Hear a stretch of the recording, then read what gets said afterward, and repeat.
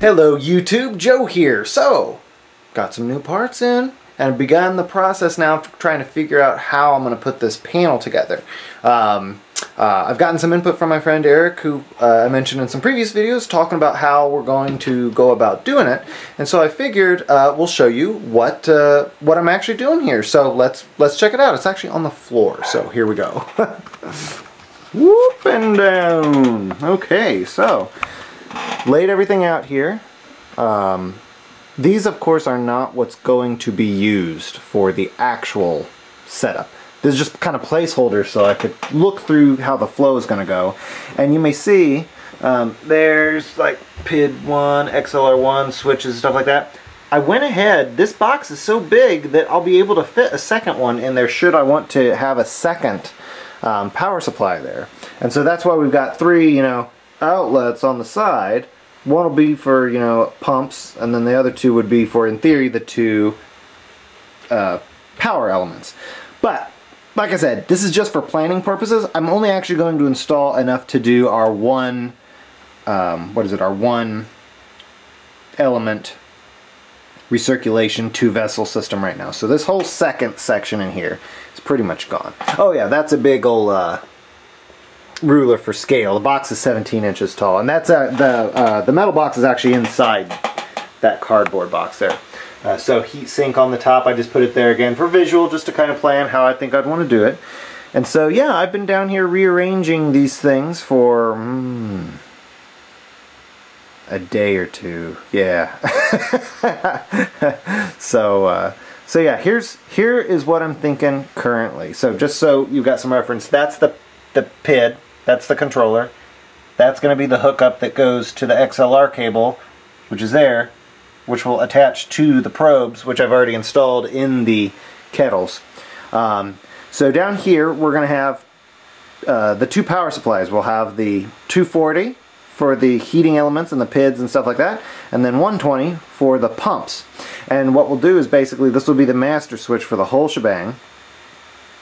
Pop that guy on, it'll power up, of course, everything. And what it would essentially, if you don't look at those two there, that's right there. That is what I'm probably going to end up installing here. So power it up. It'll power up the PID here. The XLR will hook up here, and then have that cable going to the temperature probe. And this switch, this will be a switch, not an outlet, of course. This will be a switch for the power to actually be sent to the heating element, and then this will be the switch that will actually allow the power to go to the pump. So a couple, down here, these will be like the mains, so that way, nothing will operate unless these are on, and then these will actually allow power to be shot out to the various components. So PID sunk there in the center, like so, of course, inside the box. So yeah, this is kind of what I've been doing. Nikki thought this would be a cool kind of look into what this madness of trying to figure it out. Like I said, I've rearranged it this way. I've had it, gosh, I've had it all kinds of different ways, and I've been rearranging these face panels. Just again, the face panels are not for what they're actually going to be, of course, installed in there, just to give me kind of some spacing and to look at how I think I'd want the flow. And where I thought the flow could be cool would be 240 on this side, 120 on this side. The bottom two here would be your big outlets for the 240, and then the 120 would be up top since it's such a smaller cable. But yeah, so that's what I'm currently thinking. I got to run this by Eric, of course, to see if this is even possible. So yeah, so that's where we're at the moment. Just trying to figure this out.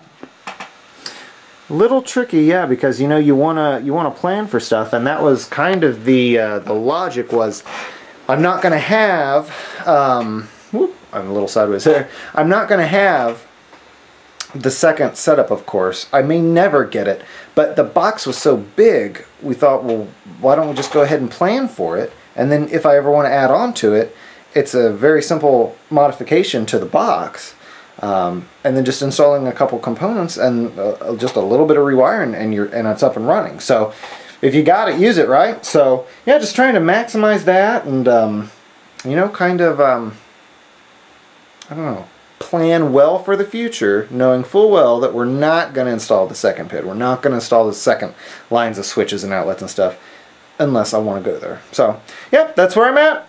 So, cheers, YouTube. I'm running out of beer. I haven't wanted to brew because I'm saving it for the system, but so having some Sam Adams. It's one of my go-tos, you know.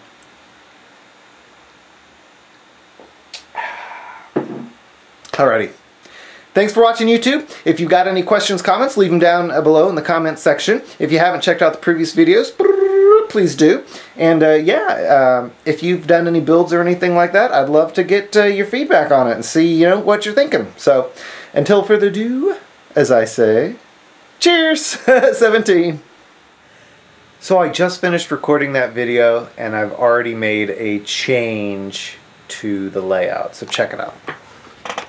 So you may notice very similar, of course, but I thought if we move the XLR cables down there, when I attach them in, they won't be hanging right in front of my PIDs.